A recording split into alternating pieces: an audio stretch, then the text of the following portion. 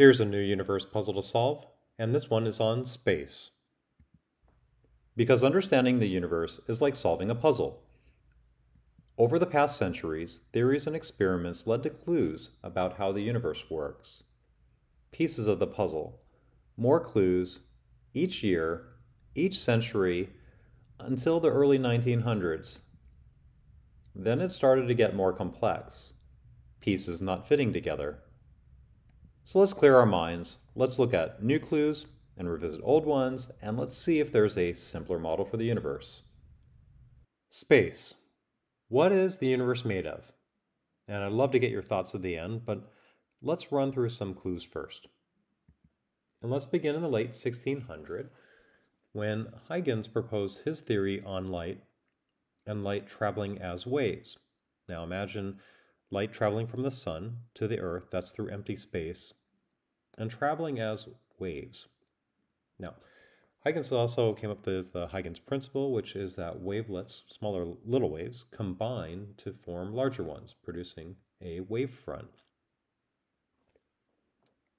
Clue number 2. Shortly after, Isaac Newton and his theory on light, not as waves, but as particles traveling through the luminiferous ether. Now, Newton's theory and Huygens' theory are not necessarily incompatible because, as we know now, waves are actually vibrations of particles, more atoms or molecules. And good examples of waves in other mediums, and waves require a medium of everything else that we know, our examples could be like a water wave, which is a vibration of water molecules, or sound waves, the vibration of air molecules. Okay.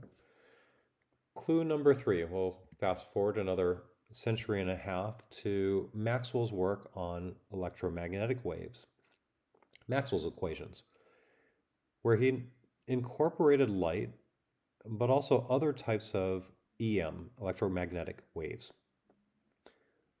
Radio waves, for example, X-rays, gamma rays, and light, all being different frequencies, wavelengths, different wavelengths of an EM wave.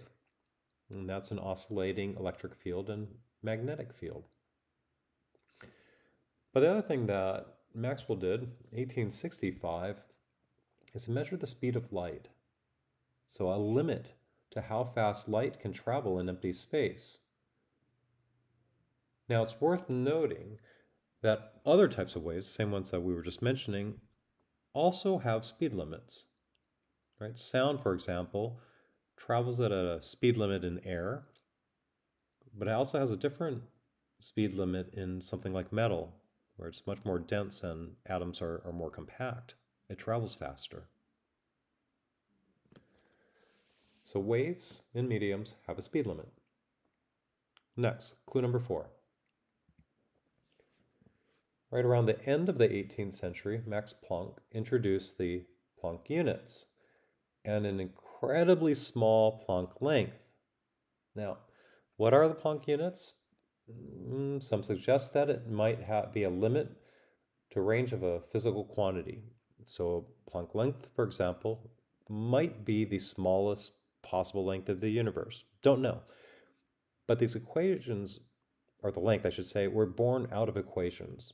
Right? So that Planck length is a Planck constant, the gravitational constant, the speed limit c that we were just referring to on the previous page, and it yields an incredibly small value, 10 to the minus 35 meters. How small is that? Roughly about maybe 20 orders magnitude than the electron. All right, well, how much is 20 orders of magnitude? To give you an idea how small it is, imagine the electron were the size of our Milky Way galaxy. If so, then a particle the size of Planck length would be a grain of sand. You would need a lot of them just to be able to fill up an electron, just like you would need many grains of sand to fill up the Milky Way. That's how small it is. But what does it mean? What is that? Again, it's born out of equations, but it might be the smallest physical quantity in the universe. Now, right around the end of the 18th century, there was an experiment that concluded, well, there probably is not an ether. Maybe not. So, 1900s till now, instead of calling it the ether, there's other names for it instead. Turn of the century, in the 19th century, Einstein's work on gravity. He called it spacetime and the warping of spacetime to be able to account for gravity.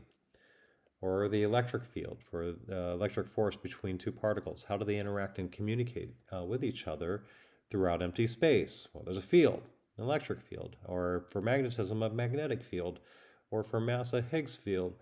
Or to explain some quantum things, the quantum foam. And so, fields and foam and different names for space to be able to account for how particles might interact with each other over short and long distances. And so with these 5 clues, I'm very curious to get your thoughts, and you can leave comments if you wish. What do you think space is made of?